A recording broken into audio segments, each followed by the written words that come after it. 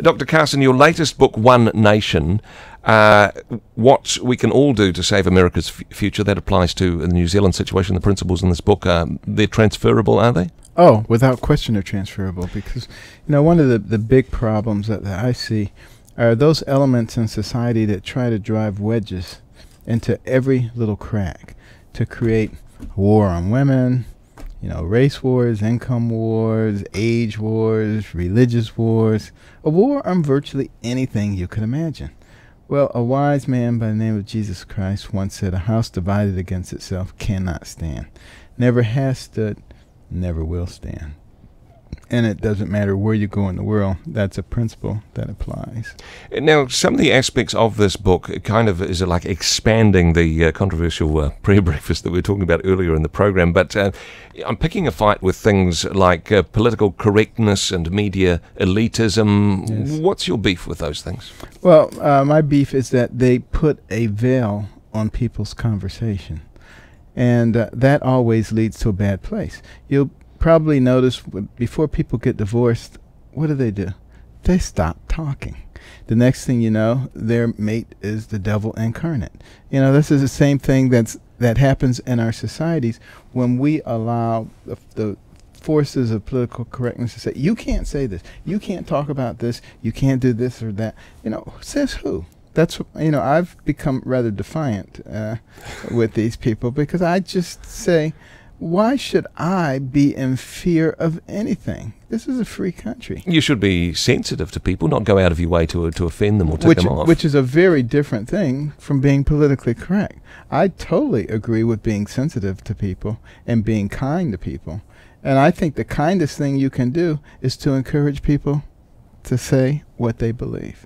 Because only then can you have an accurate conversation. I can't have an accurate conversation with you if you're not really able to tell me what you believe.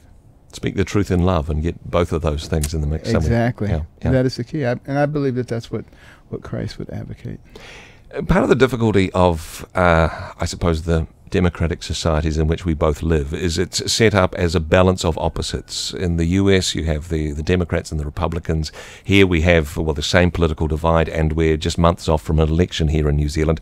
And it's seen that the adversarial system of saying, well, if you have opposite points of view opposing each other, then somehow reason will come through the middle of it, and it will be the most accurate version of truth. Right. Except you pick a fight with this idea. Yeah, except that we've gotten into the place where we take things that are not political issues and we make them into political issues. Like, in the United States right now, we have this IRS issue where, a high IRS official takes the fifth, doesn't want to say anything because it's self-incriminating.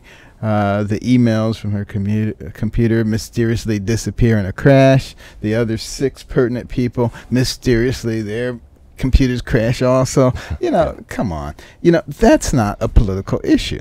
That is an issue of the integrity of a vital part of the government. Everybody should be outraged on that. And yet, because it happens under a particular administration, one group lines up on one side and one group on the other side.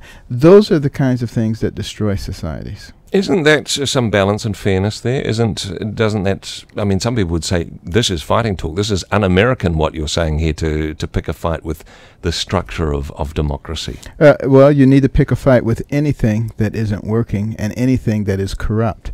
And if you look back at the Roman Empire before its fall, one of the hallmarks was the toleration of political corruption. The book, One Nation, What We Can All Do to Save America's Future, not only points out what is wrong with some of the political systems in the United States, and that also applies to us here in New Zealand, but also is full of some solutions as well. Yes. We'll be back talking more about what some of those solutions are and how we can perhaps apply them to our own lives, our own society, and the response from the Christian community. Back with more from Dr. Ben Carson in just a moment.